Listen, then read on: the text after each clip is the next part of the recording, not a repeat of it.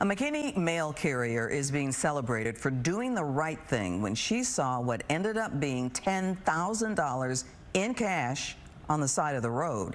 It took months for police to figure out who that cash belonged to, but now it is back in the hands of its owner. Fox 4's Lori Brown live in McKinney with the story. Hi, Lori. Hi, Clarice. This story first began months ago when Carolyn Norton was on her way to work at the post office when suddenly she saw hundreds of $20 bills flying around the service road to North Central Expressway. It's a lot of money flying in the street. Carolyn Norton, a mail carrier, was on her way to work in McKinney at 6:40 in the morning, September 5th, when she saw it. I thought it was a dream. It was everywhere, and as the cars was, passing me by, it was just blowing up in the air. That is an odd situation. However, I don't think it's a police matter. I didn't think she understood the magnitude of what I was saying. I didn't want anybody else to get it, if they wasn't going to turn it in. When police arrived, they collected what turned out to be 483 $20 bills, along with other bills that added up to $9,988. It's abandoned property, right? By that time, others had spotted the cash as well. You're too honest, man. Keep it.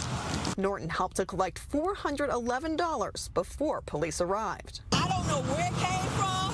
It was just flying all over here. Norton says she turned over every dollar. But I will not keep one dime because I would want somebody to do that for me. But no one came forward to claim the money, and it stayed that way until McKinney police reopened the case in December to actively search for the owner.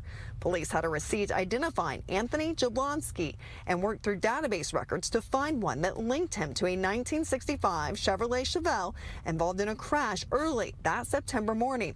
The tow yard was able to connect police with Jablonski's power of attorney, his pastor, Raymond Bell. I was the first person that he could think of, and they called me, so I went to the hospital. Bell says Jablonski is a homeless Vietnam veteran who lived out of his Chevelle.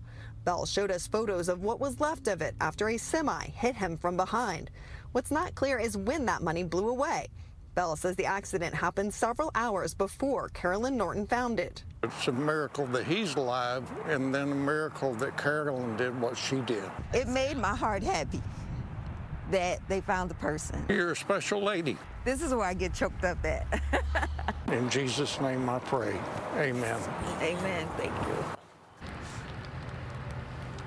Bell said Jablonski is still recovering from his injuries from the crash, but he's no longer homeless. The 75-year-old is now being cared for in a nursing home. Clarice. That is a wonderful and very special story. Carolyn did a great job. Lori, thank you.